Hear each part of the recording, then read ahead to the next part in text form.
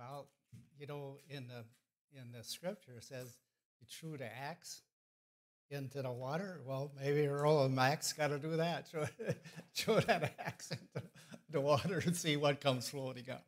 So, anyway, good morning, everyone. And I want to welcome everyone here this morning. Welcome those watching online. And we just praise the Lord because this is the day the Lord has made for you. It's going to be the greatest day of your life. So we thank the Lord for that. So I got a little story this morning just before we get into our teaching this morning. This was not Sam Glaudeman's, but this is Sammy in this story. So Sammy asked his mother if he could fill his little pool, his little plastic pool with water. And she agreed it was a nice day out that he could do that.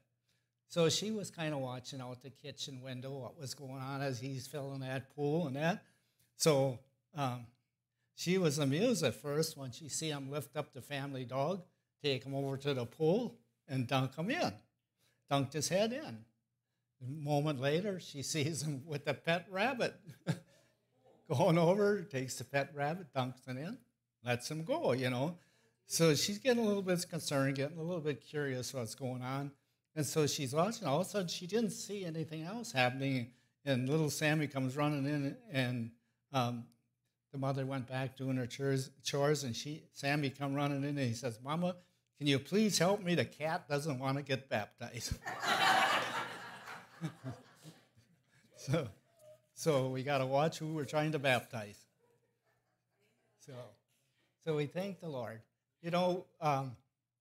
We're going to do a little bit of a teaching this morning. Not a little bit of teaching. We're going to do quite a bit of teaching this morning. And we're going to do something a little different. We're going to do something a little different. Like, what is that? Change. That's what we're going to do this morning. We're going to do change.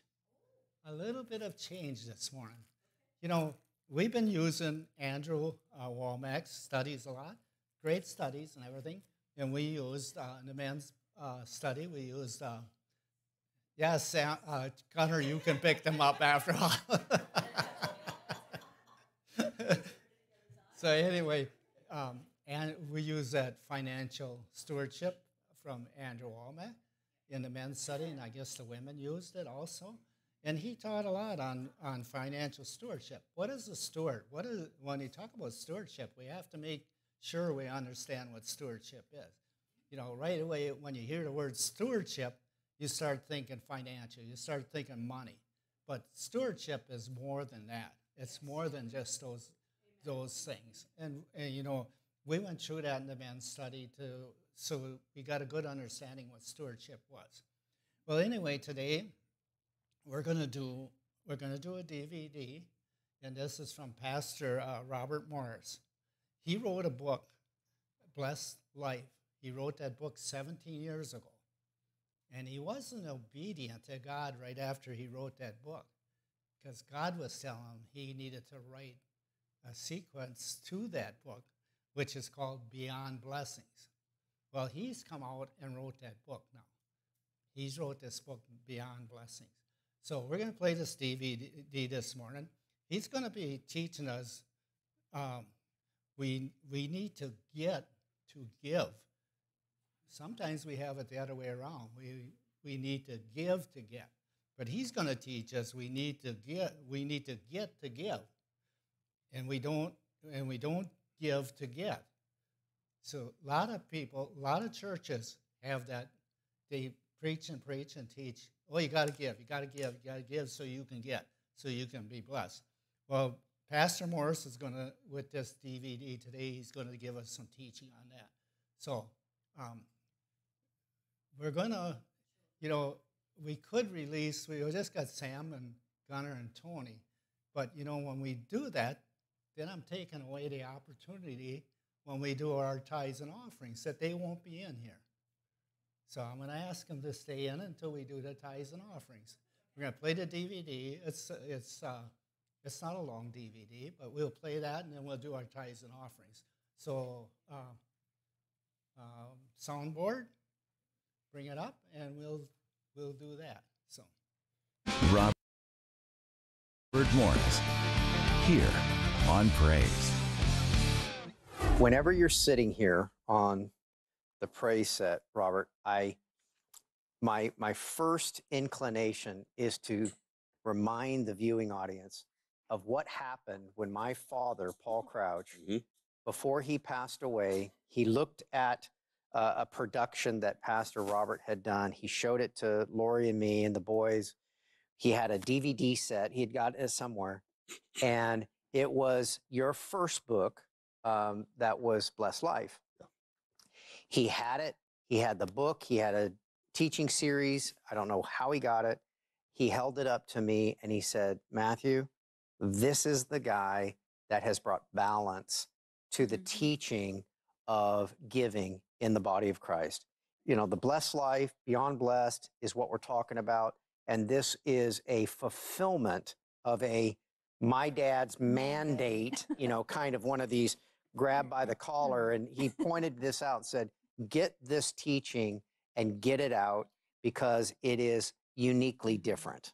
Why don't we jump into the meat of what we're really talking about in this book and how it affects people and all of us? Okay, so I'm going to start with the first book, The Blessed Life, and the difference that your father saw in The Blessed Life and that Lori talked about was that I teach that we get to give, we don't give to get. Got it. And what happened in the body of Christ for a while is that we began to teach, give and you'll get, give and you'll get. And so people started saying, well, I want to get. Yeah. And so I'm going to give. And I can just imagine the Father up in heaven thinking, oh, this is so exciting. My people are catching the revelation of getting. Wow. Oh. Because we weren't really preaching giving. Yeah. We were preaching getting. Got it. And if you think about it, why did God invent, I'm going to use that word, giving in the first place? Because you didn't invent it. No preacher invented it. God did. It's all through Scripture. Why? He did it to work greed and selfishness out of our lives. Wow. You know, he didn't do it to support the work of his kingdom. He doesn't need our support. Wow. I mean, that's Wow. crazy. He owns everything. You know, God says, I own the cattle on 1,000 hills. In other words, if I'm hungry, I'll eat one of my cows. Yep. I don't need any of yours. I'll eat one of mine, you know. Got it. So he invented it or came up with it to work greed and selfishness out of our lives. I think Satan got in because God does reward us when we give. That's a truth too. When we give with the right heart, he does reward us. That is a truth. But I think Satan gets in and just twists things, and he twisted it to where all of a sudden our motive was getting, and that's not what God blesses. And so what happens is we actually start greed and selfishness get stronger in our lives. Wow. Instead of getting out of our lives. So I wrote the book to help us understand that, yes, God will bless us when we give with the right motive. Okay. And then that book, hundreds of thousands of copies self-published and then millions through the publisher, languages all over the world. But I started getting these emails from people saying, hey, I'm giving, but I still have credit card debt. And I felt like I wrote a book on combing your hair, but I didn't write a book on grooming. So in other words, I wrote on giving, but I didn't write on finances. And here's what I mean by that. There's more to grooming than simply combing your hair. You want to wash it, you know. Yeah. You want to bathe. You want to use soap. You want to use deodorant. You want to use cologne and perfume. Okay. So people are writing me saying, you know, I'm combing my hair, but I still stink. Well, there's a reason for that. Wow, that was because a I good didn't. analogy. I didn't write a book on grooming. I wrote a Right. book on simply combing your hair. So that's the way it was. I wrote a book on giving, and yet they were saying, but I still have financial problems. Got And I it. was thinking, yeah, but there's another reason. So for 17 years, see, it was 17 years ago, I wrote The Blessed Life. Wow. I've wanted to write the sequel. And for some reason, God just now allowed me to do it. So this book is on stewardship, on managing your finances. And here's what people need to know. God wants to bless us to get the resources to the people who need it. Okay. So if there's a person who's a good steward, but he's not generous, we call that person tight. Okay. So why would God bless that person? Because he's trying to get the resources over here. But in the same way, if there's a person who is generous, but he's not a good steward, why would God bless that person? Wow. Because he's going to waste what God gives him. He's not going to manage it. He's not going to know where it goes.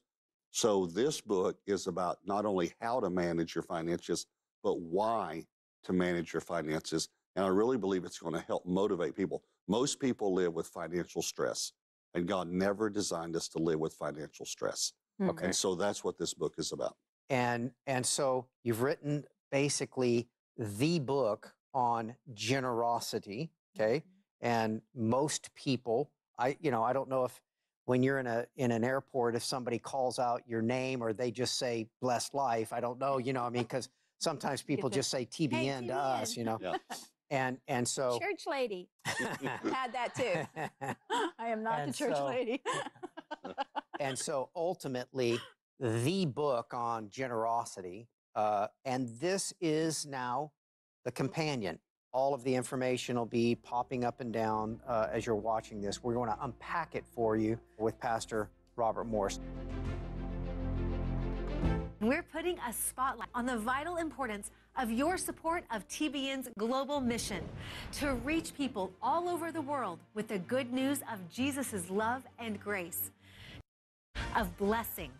Plus, click right now to share and request your thank you resources.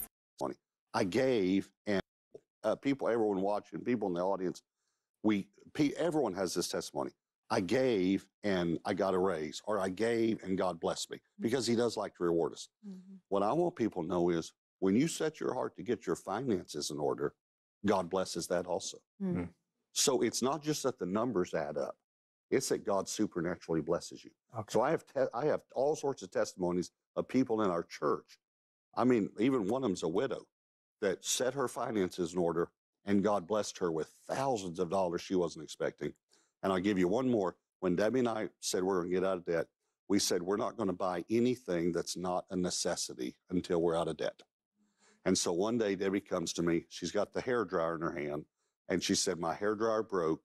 This is a necessity. In case you didn't know that, this is a necessity. For you, for me, Yeah. we just run our fingers through, Yeah. we're fine. Okay. Yeah. Not for her. Okay. So I said, I agree with you. I'll go buy one right now if you want me to. But we're learning to pray about purchases. So let's just pray and ask the Lord to show us how he wants to meet this need. And when we prayed, we felt like the Lord said, I'm getting choked up telling you this. Shame. We felt like the Lord said, wait one day. Wait one day.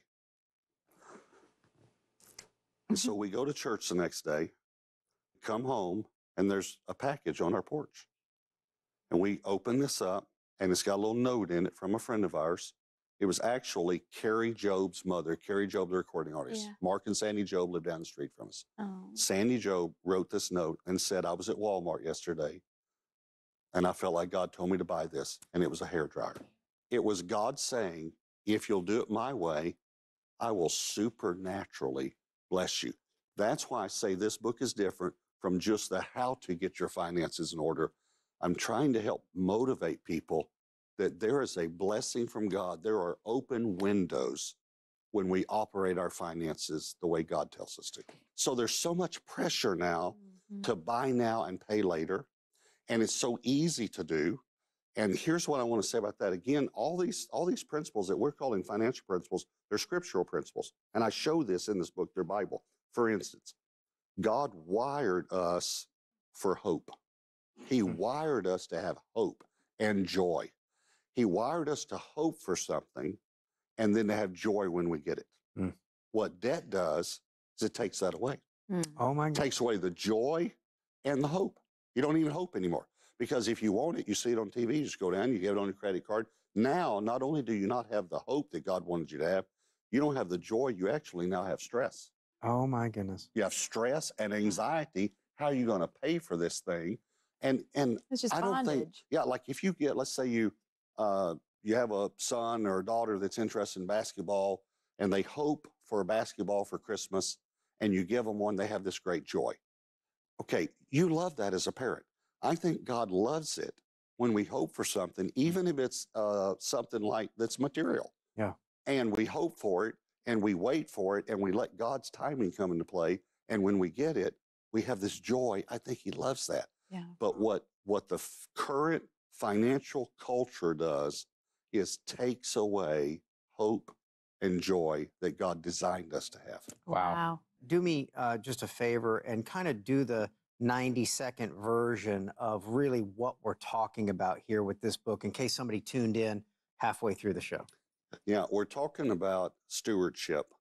And I want to clarify that because I almost didn't want to use the word because it's a lot of times when people think about stewardship, they only think about money. Okay. And sometimes it's our fault because a pastor will say, we're going to have a stewardship campaign. And that means a raising money campaign. Got it. Or I'm going to do my annual stewardship message. Means I'm going to talk to you about giving. Got it. But stewardship is so much more than money, even though it does involve money. It's the stewardship of your life in that you understand it's someone else's. And you're going to manage it because it's someone else's. I want you to think about that. Do we really believe that the money in our account is someone else's? Wow. That it belongs to God? Stewardship changes the way you view everything in your life. The way you view how you take care of your body, the way you view how you take care of your time, how you manage your time, how you manage your finances. This is such a bigger issue than just simply managing and getting our finances on a budget. Yeah. This is that I understand that I am not my own. That's very clearly 1 Corinthians. He even says, do you not know? Wow. Yeah. You are not your own. You don't belong to you. You were bought at a price. And here's the great thing about that. You say, well, if God owns it all, Psalm 24, the earth is the Lord's and all the fullness thereof, all the people, and yet you were bought. Here's the great thing. God owns us. We literally walked away and God bought us back. Wow. That's what the word redeem, deem is value. Redeem is to revalue. God revalued us by the blood of his own son and bought us back. This book is so much more than a book about how to handle your finances. It's about how we view our life and how we view God. The Lord gave me what I'm calling the 10 financial commandments. And I put them in the book. And also the teaching from the book that I have created just for TBN. Okay. I'm covering, they're the 10 financial commandments. Right. And I line them up with the 10 commandments. So there are 10 financial commandments line up with the 10 commandments. Like the one about not coveting is not keeping up with the Joneses. Wow. Don't try to keep up with your neighbor. Don't covet. God says that. That affects your finances too. The first commandment, though, is not to have any other gods before him. So put God first. So the first thing we do in our finances is we put God first. That means every time I get paid, where does the first money that leaves my account, where does it go? And it should go to the kingdom. That means I'm putting God first, not just in my prayer time that day or in my heart or my marriage and family, and all that's important. But in my finances, I'm saying to God, God, you're first. Before I pay the bills, I'm not going to pay the bills and see if I have enough left over for God. I'm going to give to God the first 10%. I believe that's why he invented the tithe. And for me, I don't know why he chose 10%. 10 is a number of testing in the Bible, 10 commandments. 10 times God tested Israel in the wilderness. 10 times God tested Pharaoh's heart with plagues. 10 days of testing in Daniel chapter 1 with Daniel, Shadrach, Meshach, and Abednego. 10 virgins were tested with 4 wise, 5 with foolish, with oil. 10 days of testing are listed in Revelation chapter 2, verse 10. So 10 is a number of testing. But I think the reason he chose 10% is everybody can do it. It doesn't matter if you make, $3,000 a month or $30,000 a month. It's the same for everybody. It's just 10%. But it's a test to see every time I get paid, am I going to put God first? That is the first financial commandment. It's the first commandment. And when we talk about being a good steward, that is the first commandment to being a good steward. And that is that I'm going to return to God the first 10%. That teaching, the exclusive teaching companion piece to this, is really stepping through all of that.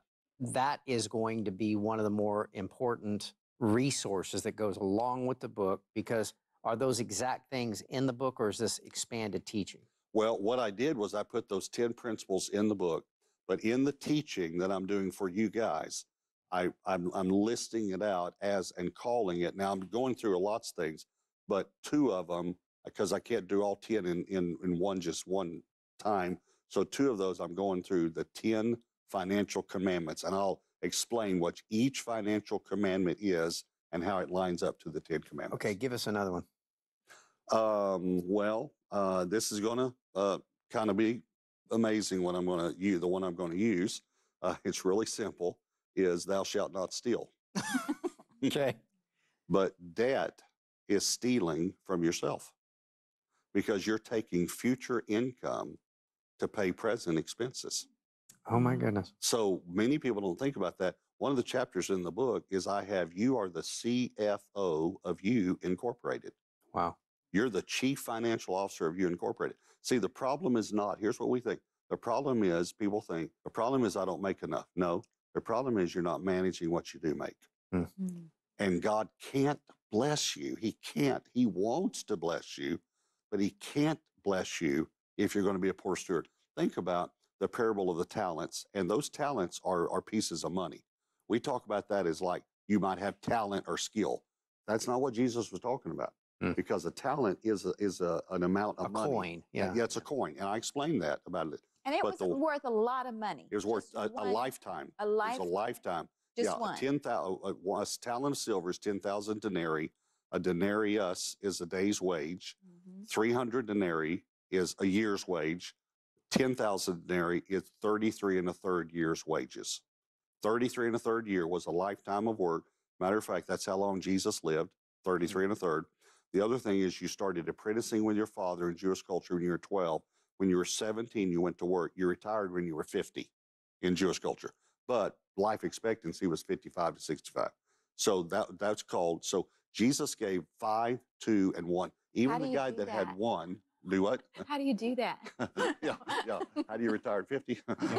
So this guy gets 1 talent. He still has a full lifetime of wage, but he didn't do anything with it. Here's the other thing that's amazing about that. It's in Matthew 25. The one that had 5 increased to 5. The one that had 2 increased to 2. They heard, well done, good and faithful servant.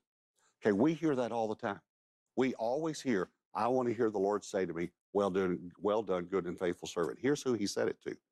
The people who increased the finances that he gave them. Wow. Only good stewards in the Bible heard, well done, good and faithful servant. So this is extremely important. This book is so much more than a book about how to handle your finances. It's about how we view our life and how we view God. To thank you for your support, we want to send you Pastor Robert for making your gift a I think it's so important what you said, that the mindset is, well, I don't make enough already. And so how important is it for me to even, say I make $5, is that really that important that I follow the principles of God's word? And Jesus addressed it in Luke 16. If you're not going to be faithful with a little, I can't give you much. Wow. I just can't do it. So, and let me, I know we're about to run out, so let me tell you one more thing, because I really want people to understand Beyond Blessed is not about materialism. Right. It's not about making more money. It's about being blessed, so much so that it's beyond what we have so we can bless someone else. Got it. So Debbie and I were going on vacation several years ago. We used to always take cash because we didn't trust ourselves. Now we'll use the credit card and we pay it off at the end of the month, always. But we're on vacation. This family comes in, mother, father, 4 children. They start adding up what they're ordering.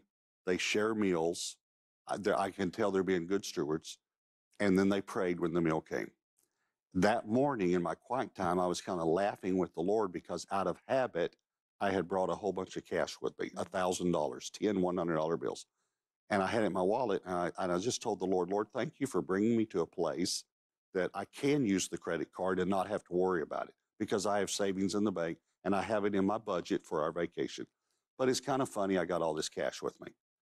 I'm sitting there looking over at this family, and at the moment, it's just like the Lord said to me, now you know why you brought all that cash. Wow. Yeah. And Debbie and I went over to him, and I said to him, I noticed you prayed over your meal. I noticed you also counted what you were ordering. You're being a good steward. And here's the main thing about the book. God does bless us when we give. He also blesses us when we're good stewards. Yeah. God supernaturally blesses us. And so I told him, I have some money. I want to give it to you. The father told me, this will pay for our whole vacation. You don't know what this means. But I told those 4 kids, I don't want you to ever forget the day that a stranger paid for your vacation because God told him to, because your mom and dad are good stewards. Maybe everyone is starting to understand why it was a mandate by my father to find and to get Pastor Robert Morris and this message. And we love. Today, we welcome you wherever you're watching. That was pretty good, wasn't it? I took it from the TV version because I thought it just really spoke to our hearts. Because people are saying, we're doing all that we're supposed to be doing, but we still have debt. We still aren't getting this. We still aren't getting that. Well, with financial stewardship, it really is woven into that study. But I think Robert Morris brings it out just a whole bunch better. Okay? And I especially like the testimony about the hairdryer. They had prayed before they spent money. So if you're in debt, think about this. You know, and way back, I remember when we went out to eat with our 3 kids, we had to look, you know, and tell the kids, this is how much we're going to spend. And we did that. We didn't use credit cards then. And we're not that old. Somebody had them. But we did not put it on a credit card because that is the thing, and this is what the credit card companies are really looking forward to, is that card, you'll flip it out, and you'll spend that money, and then after a while you go, oh, we got to cover that now. That's more than I expected. And the stress is there, and the joy is gone. So we have to stop and think first, and just think if you took a hairdryer, how much does a hairdryer cost? You know, come on. But if you stop and pray, do you see what happened? God wanted to show them, I'm taking care of all of your needs. Stop trying to do it. But we try to do it, don't we? And we also want to covet our neighbor's goods because we want to have what they want. You know, look I saw that. I want that. Can you afford it? Is the money in the bank? You know what I'm saying? If it's going to put you in debt, back away from it. And some of us that are our age, we say we're not in debt. We can spend easier. We're still on a budget. Well, And it's because like he says, Come the on over. commandment, he says, thou shalt not steal. Yeah. Like he said, you're stealing from yourself. You know, right away, people read that commandment, thou shalt not steal, right away they think of, oh, we're stealing from God. He says we're stealing from ourselves. So. you could listen to this over and over, and it is delicious. Well, the other thing is, you know, I don't know how many minutes long this was. 20. They had to condense this to get it onto that promo that they did on TBN. So there's a lot more to this, and Pastor and I will try to go through some of it this morning to let you get a better understanding. One thing I want to make sure, we're not taking anything away from Andrew Womack's teaching. No. Andrew Womack and Pastor Morris work together at different times. So their teachings intertwine with each other. So it's just that, you know, we spend quite a bit of time on Andrew Womack's financial stewardship. Right. And we're not saying, hey, just forget about all this. Oh, no. We work it together. Well, I still have the bills. I still don't have this. I still don't have that. But what is the key for that? Why did God invent tithing? And he invented it. We didn't. Why did he invent tithing? That would keep us from greed and selfishness. Yeah. You know? Now, are you looking for places to... Remember, this isn't your money. This wasn't Pastor Kenny's money. No wonder he threw it, so it was probably mine. It's change. I want that change to get into paper dollars. Yeah, you know. But let's go back again. He wants to keep us from self-centeredness, selfishness. And aren't we supposed to love each other and help each other? What did he do when he went to that restaurant? He was waiting for the Lord to show him. He was going to spend that $1,000 cash on their family. All right? And how many of you have went someplace and God shows you, give to that people? I think one of the very first times, this is a long time ago, we saw a man and a woman, and I think it was two little girls or two little boys, either one. And it was very noisy in the restaurant. As you look over, he was a military guy, but there was something about them. They stopped. They didn't hold hands like we do in the restaurant and pray, but they stopped. You know what we did? We talked, I should say I did, as Pastor Kenny was sitting there, I look at that. So or maybe you did, talk to the waitress and said, would you bring us their bill and don't tell them who we are? We do that often. Why? Because we want to show people, look what God is doing so that they will pay attention to God. But he's doing that to keep us from greed and self-centered selfishness. You know, but I say again, some of us, we're out of debt, our needs are met. I mean, you know, because of what we did when we were younger, people with second marriages, what did you do in the first one? What did you do financially? Were you a good steward of money? Now you have the overflow. Isn't that what it's about? So God's not trying to get stuff from you. He's trying to get stuff to you. Okay? So I think that's, what else, Pastor Kenny, do you have? Well, you know, the one thing he made sure he talked to the rest of the family. Yeah. Some stranger was willing to pay for your meal or your vacation. It wasn't that he was trying to get patted on the back for doing it. Right. He said, I'm doing this because I see your parents being good stewards of what they have. Well, again, what he's seeing was, you know, and you guys probably as parents have experienced when in a restaurant with your kids or something, I want this, I want that. You know, it's not what the cost of it. But this parents said they were looking at what they could actually afford. And so Pastor Morris seen that. And that's why it was laid on his heart to go and pay for their vacation, give them the $1,000.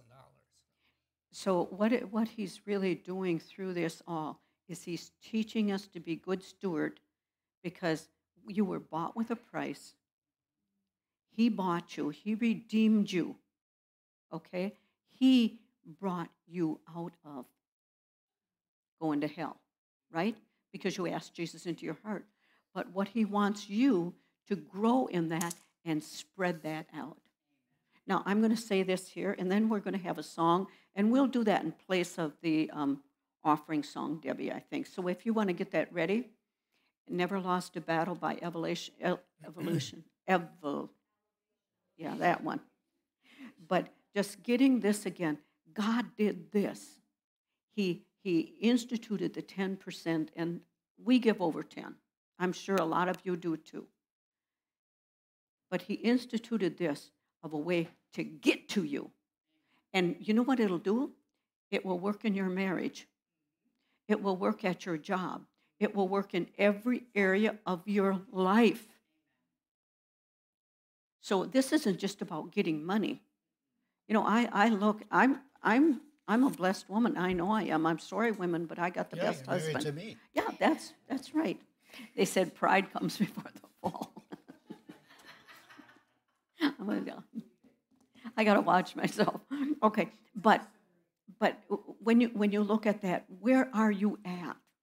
What is happening in your marriage? What's happening at your job? What's happening with your children? What's happening?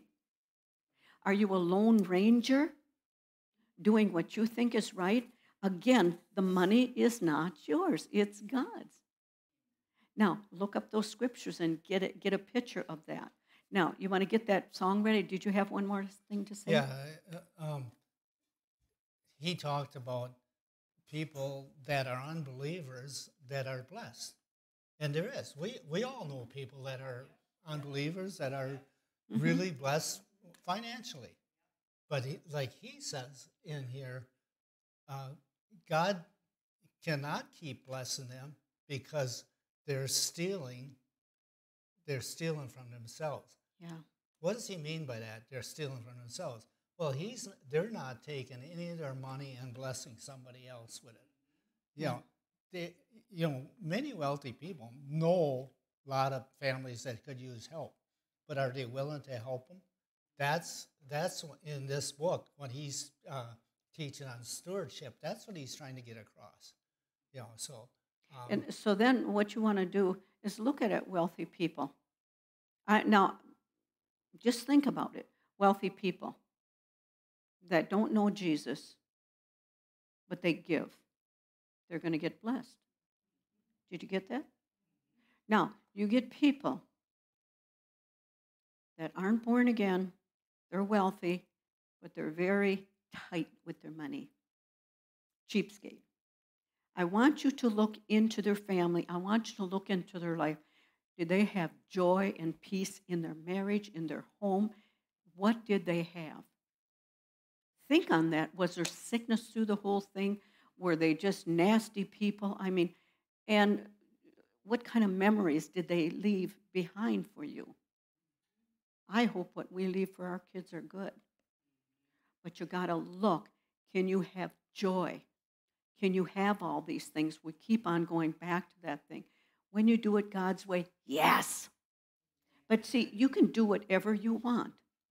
But I would suggest, and I think I'll make some copies of this tape, or that you can get it from here and listen to it again and again and get it in, because it is delicious. And I'm going to say this: we women, and we're doing it as couples now, many of us, and when we go out to lunch, the ladies. Okay, the second last place we went to, the ladies left a $50 tip, and that was really good. God told me have the church give $50. That guy got a $100 tip. That was far more than what was on that receipt. Guess what? They're going to listen to you when you have something to say. But God is the one that's going to do the multiplying. But it's going to come back to you where you're going to have peace, you're going to have joy, unspeakable and full of glory. That's what it's all about. So can we play that? And yes, I'm sorry. When he talked about having hope and joy, that's something that we need to be looking at. We see what's going on in our country with our government and the whole thing. We still got to make sure we keep our hope. We as Christians, we know who's going to win in the end. But the thing is, I'm seeing this grumblings and rumblings about people are losing their joy over this. They are. And that's what, when I was listening to that, that's what I thought of. Hey, we got to make sure we keep our joy of what's happening in this country, because we know we're going to win in the end. Amen. It may take some time. It took him 17 years to write this book. So, don't think it's going to happen this week, next month, or whatever. Amen. But keep your joy. Don't lose your joy of what's going on in this country today. Now, does everybody have this book, God's Creative Power for Finance? Who does not have this book? You don't have this book? Oh. I don't believe it. I don't, because she's onto this thing. She'll put it to use. Yeah. You know what? Just take the Word of God and feast on what that Word says to find out what is holding you back. When we were in prayer this morning, oh boy, I was having fun. I didn't want to leave that room. Listen, you guys, we start at 8:15, but it'd be wonderful if you could be there at 8 already so you can get the flavor of it. And Wednesday night, we start at 7:15. Is it 7:15? 6:15, yeah. Guys, we're just getting started. The thing is, we're seeing what's coming out of that. But did you notice the last two times what happened? What happened the last two times? The enemy kind of got in there, didn't he? Kind of screwed up the signal back there. Yeah. 2 different times. That's what happens when you're doing something really good for God in the kingdom. The enemy, he's just as smart. He knows where to get. So when that happened back there now 2 times, we need to come up against that. Yeah. Just cast him out. Get him out of there. that Well, he we'll has- just start that singing. he has no authority. We'll sing solo or whatever. We'll just sing it. We can do it. We can start praying in tongues and just run right up. Remember, he's been defeated, declawed. The devil has no power over us. That's right. We have the power over them. So we're going to give it this time. And remember, when you praised and worshiped this morning, when we started, what were you doing? You were receiving your healing. Remember the first song? You were receiving your healing. What else were you receiving? Listen always to the words of a song, and you take it by faith. Do you understand that? It is good all the time. And this morning I got blessed with a hallelujah handshake, and the Lord said, give it. And I said, oh, and I went over and I gave another hallelujah handshake with that. Woo! You know how good that feels? Given to somebody else. But let's play that. Let's stand, would we? What? Remember, the church is supposed to be the wealthy. Did you get that?